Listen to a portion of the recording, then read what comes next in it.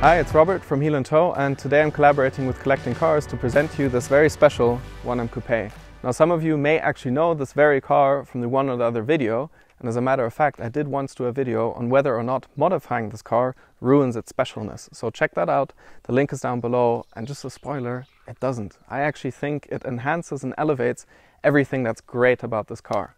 Some of you may actually say that with a planned limited production of 2,700 units, which was upped to 6,000 units because of the high demand, you'd be crazy to modify this car or do anything but keep it original. But I think if you like to push a car to its limit, whether it be on the road or on the track, this may just be the thing for you. I mean, you know what they say about the 1M Coupe, it may just be the best M car of all times. However, when it came out, it was a little bit controversially discussed. It was the first car from the M fraction of BMW featuring a turbocharged engine, in this case a straight 6. And the looks at first also were a little bit controversial, but I actually think it's aged very well. I mean, it just looks so aggressive. It's like a little angry BMW on steroids. I mean, if you look at the wide arches on the front and especially on the back, I personally love the look from behind. It just looks like it wants to get going. And in this case, with the green wrap and the gold wheels, it just hits the sweet spot. Then the car is sitting on a KW Clubsport suspension with custom spring rates. I think the fitment is just perfect and actually nothing rubs on the car. Even if you're on a Nordschleife, you don't have any rubbing. It is a completely clean build. Then we have the AP Racing Pro 5000R on the fronts. The rears are original, of course, uprated brake pads and additional brake cooling on the front, just to make sure that the brakes never fail on you when you're driving on track. Other than that, the exterior is pretty original. We have some performance carbon bits, the mirror caps, the spoiler, darker taillights, but other than that, the car is very original, which I like. It's not too much. It doesn't have a big wing on the back, a big wing on the front. I think it is the perfect Clubsport car. I mean, would you just look at that? I don't know if BMW is ever going to produce something like that again. And I don't know if there's another BMW where when you're standing behind it like this, the arches are coming out that much. I mean, it's just so aggressive and it's not even moving. Incredible. I mean, I could just look at the car all day, but let's move on. Let's look at the interior of the car. I mean, the interior is just classical BMW. Very nice space to be in. We have two Recaro pole positions. We have the Schroth 6-point harnesses. The rear seats have been removed, replaced with a Hygo Clubsport cage. And for me, this is the perfect Clubsport package. All the carpets are in. It's not super noisy. I have an Alcantara BMW Performance wheel. And of course, most importantly, the shifter and the 3 pedals, which I think is what makes this car so fun. So let's move on to the engine. As you know, 3-liter straight 6 turbocharged. In this case, since the owner did drive on track a little bit, but also a lot on the street, and going on tours through the Alps, what was very important is that the cooling worked, which was a known problem with these cars. And in this case, the cooling has been completely taken care of. So we have a Mishimoto aluminium radiator, we have an upgraded intercooler, we have additional oil coolers, and this car does not have any problems with oil. And even better, the owner decided to change the oil every 3,000 kilometers, no matter how much it was driven, just to be on the safe side. So paired with this upgraded cooling package, the car produces just under 400 horsepower and 630 Newton meters of torque, which is plenty to get you going from A to B very fast on the public road or on the track. So I'd say let's go for a drive and see what it feels like.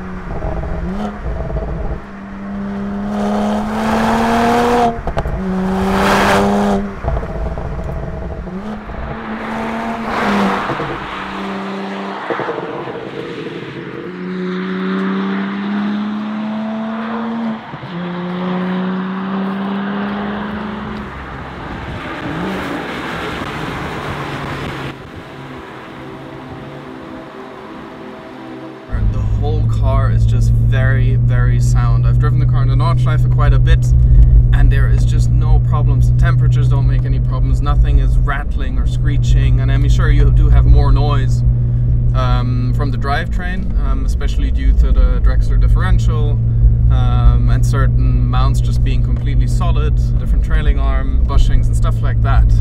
But as a street car, fantastic. Just right to have fun, just right to get the rear to step out.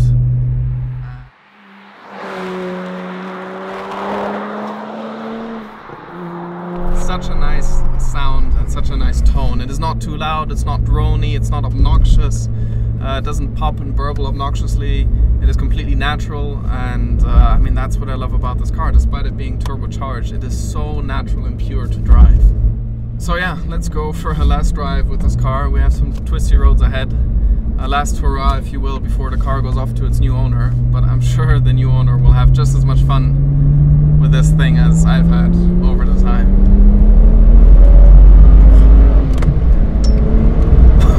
Oh my god, it is blisteringly fast.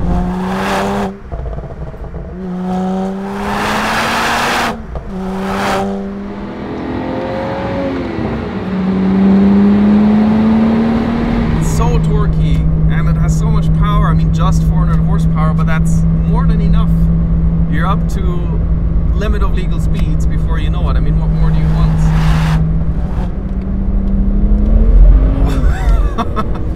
And with that differential, the car is telling you exactly what's going on. You can carry so much speed through the corners, and when it does go, it lets you know, but do be alert when it does, and then you'll have a lot of fun.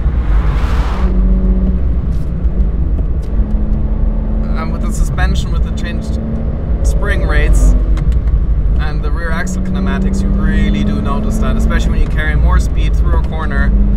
You just feel the rear working and doing what it needs to do, and making sure you're very quick around the corner. There you go, flat out through that. Now the tire is warm and it just has grip. I mean, with those 295 Pirellis, this car has plenty of grip.